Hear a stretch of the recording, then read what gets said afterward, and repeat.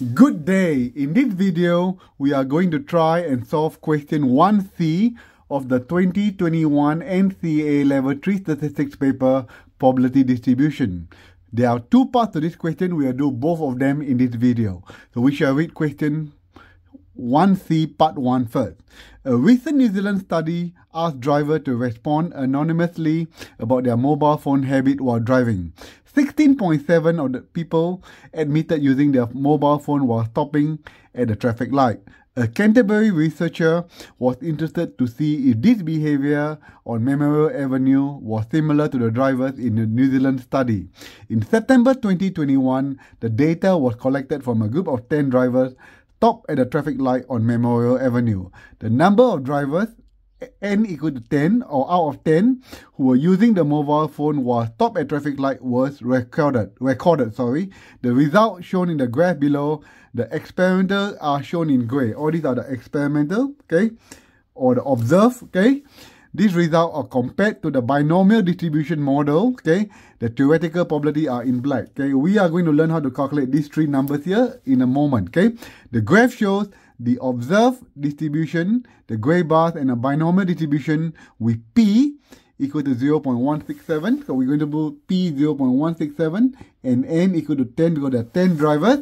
The theoretical probability model shown in black. Okay, so now the question asks you complete the graph by showing the remaining values for the theoretical probability of the binomial distribution. So we need to calculate when x equal to 0, x equal to 1. So 0 is here, 1 and 2. And I'm going to show you how you get the values and you're going to put the numbers in there.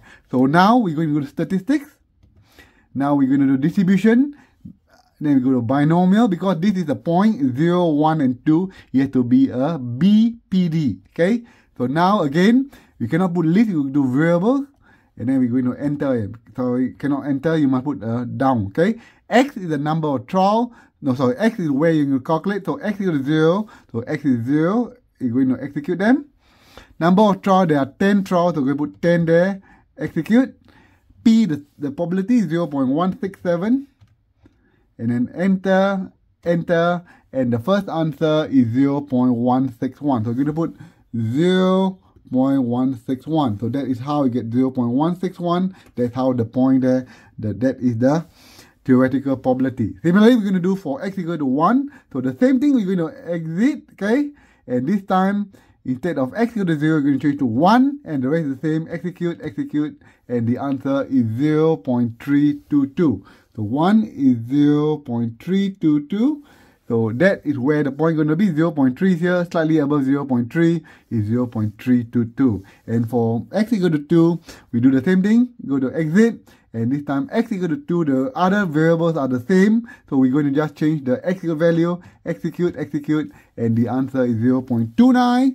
So that is why that point is just below the 3 is 0.29. So all these points are the theoretical probability of the binomial distribution. The grey one is the observed number. So now we're going to answer the second part. The second part will give us the excellent if we can answer them. Okay, so I'm going to take away the calculator. And I am going to bring back the graph later, okay? So we are going to solve this part. Okay, so we're going to read the question. Okay, discuss two features of the observed and theoretical probability that justify the suitability of the binomial distribution model for the number of drivers out of 10 observed using their mobile phone. So we are going to compare between the observed and theoretical. Okay, so I read this question, I'm going to show the graph. The probability of the theoretical probability for 0 and 1 drivers is more than the observed, while the probability for theoretical probability for 2 drivers using mobile phone is less than the probability for the observed data. For 3 or more data, the theoretical probability or observed probabilities are similar. So I'm going to bring back the graph, okay? So if you see 0 and 1, the theoretical probability is higher than the observed probability, while for 2, the theoretical is lower than the observed. For 3, 4, 5, 6 and above, they are about the same. So that's what is meant by point 1. Okay, so we're going to do the point 2 now. Point 2, the highest point for the theoretical probability is 1 driver using the mobile phone while driving on Memorial Avenue. For the observed, the highest probability is 2 drivers using the mobile phone. So again, we're going to bring back the data. So the highest point for for the theoretical is this point here. Among all these points, the highest is here. So it's called the modal probability. For the observed, the gray value, the highest is at 2 drivers. So that is the 2 points we're going to answer. If you can answer both these points, you will get an easy excellence. And that will give you an E7 in this paper. Have a go at it again. Draw the graph. Make sure you understand it. And you should be all good for the paper. Cheers everyone and have a good day.